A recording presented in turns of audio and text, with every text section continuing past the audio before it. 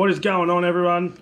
I had a request to do a tutorial on how to add custom audio to your transmitter. I run the TBS Tango 2, so I'm going to do a real quick run through on how to make audio files to put onto the Tango 2, where to put them on the SD card of the Tango 2, and a couple of different methods of which you can create the audio file. You can use anything from a YouTube clip through to speech to text. So we're going to jump onto the computer now. I'll run you through a real quick setup of the programs you'll need, how to make the file, put it onto the Tango 2, and then I'll come back to the camera and we will show you the audio file once it's actually on the transmitter. Okay guys, so the program you're going to need is Audacity. This is the one on the left here. Once you've downloaded that, open it up, set your project rate down in the bottom left here to 32,000 Hertz. That's important for some reason for the Tango 2 anyway. That's what it requires. You'll also need to make sure you've got your loop bat set in the correct, this is what records, so it needs to be set in the correct location, I guess you would call it. There's plenty here for what's on my computer. It uses my headphones to do the loop back. So anyway, make sure that's set, and then once you've done that and you've got your audio file ready, click record and then start playing the audio file.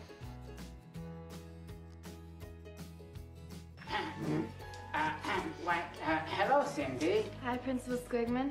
Thanks, Doobie. It's Special Officer Doobie today, Cindy.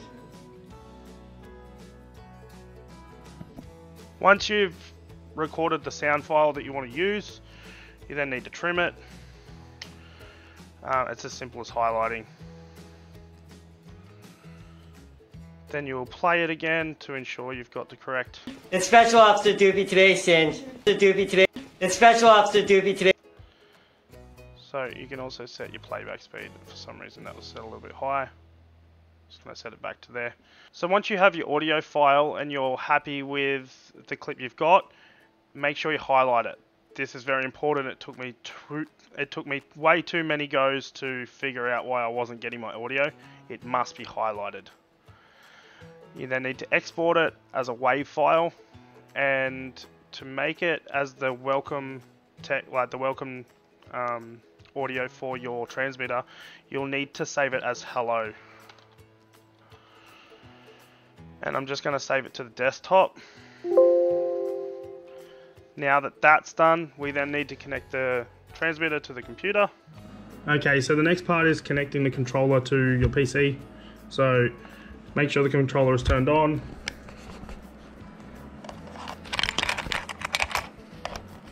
Plug it in. Sorry, a little bit hard one-handed. From there you need to go down and set it as USB storage. I'm not sure if you're going to be able to read that, but it says USB storage, SD. Once that's set, it will pop up on the computer.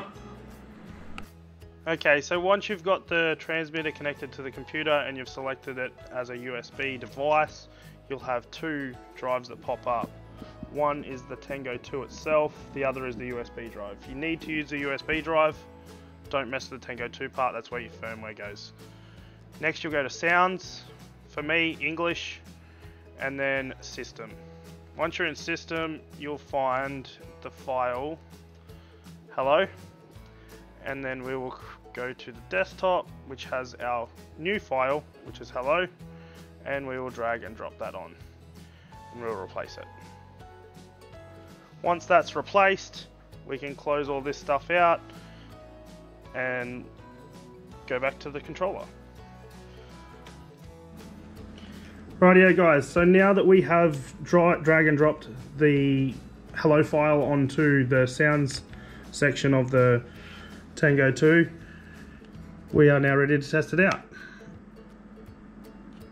It's Special Officer Doobie today, Cindy.